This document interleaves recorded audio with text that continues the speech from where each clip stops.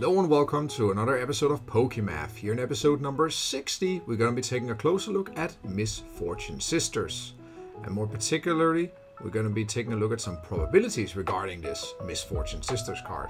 A card I really like, especially also because it figures in my full art supporter collection, but also because I recently used it for an exam. Yeah, actually I used a lot of Pokemon things for my exam at university, but in this specific case, I got the honor to give a course at the Honors College. More specifically, I believe it was called a Broadening Module, so a small 2 ECS course called Combinatorics and Randomization in Card Games, which means that I was giving 3 lectures and an exam assignment. In this particular course, I would say, the exam consists of a group presentation. Each of the groups here, which will be with 3 or 4 students in this particular case, it's a small course, it's Honors College. They will be given one of these 4 different topics: Pokemon, Magic, Yu-Gi-Oh! Or Flesh and Blood. Each of the groups will have to prepare then a presentation from which that will be the graded assessment for this course. It was quite a fun experience, and you could think about what are we even discussing in such a course. In these 3 lectures, we went first over some basic probabilities. Lecture number 2, we went over the hypergeometric distribution, one we're going to be applying here today. And the third and final lecture, we looked at randomization in the terms of shuffling. For people who may have seen it earlier, I gave actually this one online live for everybody to see. It figures on one of my old, a part of it at least, on one of my old episodes of Pokémath. I believe it was episode number 5. I maybe should redo that one day and really go into the details, but I hope I'll be giving this course in the future as well, because it was really a lot of fun and I learned a lot myself, and I also hopefully the students learned a lot. For today, actually, we're going to be taking a look at one of the questions I gave the students, which you may have guessed it, is about Misfortune Sisters. So more specifically, we're going to be looking at one of the Pokemon presentation questions. One more thing I would like to say is that each group actually got 5 questions they had to solve for these presentations. First question for all the groups was to explain their given card game and what set them aside from the other card games in this pool. For instance, Pokemon, one of the things that really sets them aside from the other card games is the notion of prize cards. And also, to be a little more specific, you also talk about the mulligan system may be different. There's many details actually sets Pokemon quite much aside from Magic, Yu-Gi-Oh!, Flesh and Blood, and any other card games for that matter. Question 2, 3, and 4 were specific questions, say probability-wise, shuffling, or other things. You may have seen on my Twitter or previously when I gave the course things I discussed here.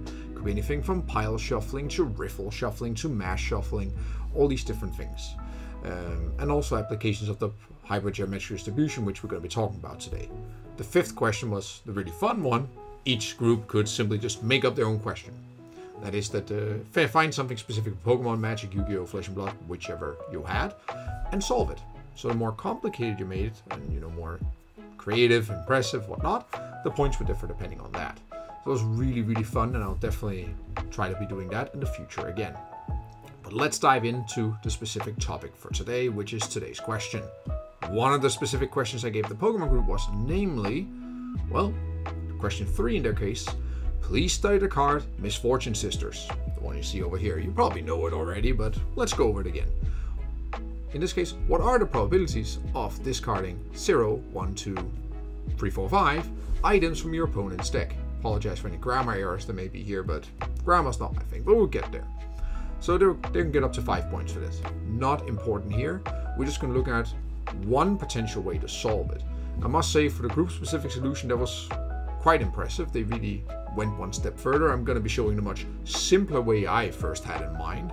We can also discuss a lot of different things, and if you have any other additions to how you would go about solving this, feel free to put it in the comments section below. That's, I guess, what we have it for. Let's look specifically at this card and what the question will be. Zoom in a bit. Let's look at the text here. So what does the card say? We look at the top 5 cards in my opponent's deck. Then we choose any number of item cards you find there, and you discard them, and your opponent, well, shuffles the remaining cards in. Please note here, you may discard any number. That means that if you see 4 items, you don't have to discard 4. And you could think about it, are there any situations where I actually want to let my opponent keep the items? Sure, because what if they're just junk cards that they don't want to draw later in the game?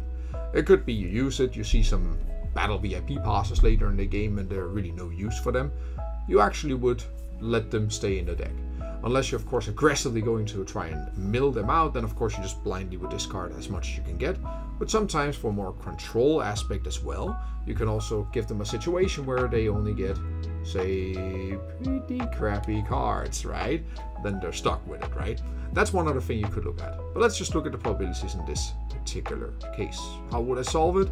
I would go about using the hypergeometric distribution. That was at least the idea based on what we did in the course. And of course, I did episodes on this before, so we're going to be using concepts from there. I'm going to be going pretty briefly over it here. If you want to learn more about it, that's the place to be. Now, it looks like this in this very simple form. I'm going to explain each of these components, but I always break it up into 3 components for my students. The first one is all possible ways of drawing, say, X, in this particular case, items out of M possible items. So you can already think about X, well, that's the 0 to 5, say, because that's the probability we want to calculate. M is the, say, set of possible items remaining. We'll get back to that in a moment. The other thing is simply just all possible ways of drawing N minus X other cards in the remaining deck. So say all the non-item cards. Because when you're playing Misfortune Sisters, there's basically 2 types of cards popping up when you see them. Items or not items. That's it, right? You could of course segment into many other things, but for this purpose here, it's items or no items. And finally, of course, we look at, you divide by this, you say all possible ways of drawing N unordered cards from a deck of N cards. So there's also another thing that comes in here. There's a few things we have to think about. Of course, the little n here, so the lowercase n, would just be 5 because Misfortune Sisters looks at 5 cards. As I may have already indicated, we need to make some assumptions here. And of course, one of the things you would have to assume here is what are the number of cards left in my opponent's deck when I play this. And as the game progresses, that number will change, of course. I believe my students, they try to do each of the ends and solve for everything. That's very impressive. You didn't have to do it, but it's nice to show. Although I believe the boundary is not correct, but that's besides the point here. In this particular case, you would just have to assume a number. You can always change that. Similarly, you have to assume how many items are left. That can be incredibly hard, of course, and in a game you sit there, it's really hard to get that precise, of course, because you're just guessing. But often you have situations with open deck lists, or if you're playing a best of 3 or you're playing on day 2, you already played the opponent, or you happen to know the stand of the deck, you have a much better guess. But it's just gut feeling at this point, right? But we can still just assume a number here. And indeed, the assignment text for the exam here said this following thing. You feel free to make any assumptions you need to in order to answer the above questions, right? In this particular case, we need those 2 assumptions. Number of cards left in your opponent's deck and number of items left. And then we can go ahead and try to solve it for a particular set of numbers. So we need to try and see, okay, what is the probability of hitting 0, 1, 2, 3, 4, and 5. So we have to solve this 5 times essentially.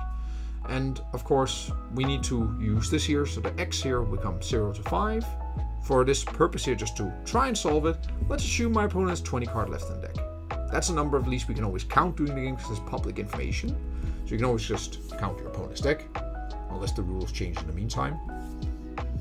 And you can then assume that there are 10 items left. I put on which letters they are here. So the uppercase N will be the number of cards left in their deck, so we can put in the formula up here. And the number of items left will be uppercase M, which is the number of items left. So we can just put that in the formula as well. That seems okay, right? And of course, lowercase n is 5, because with Misfortune Sisters, you look at top 5. So you're drawing 5 from their deck, essentially, their opponent's deck.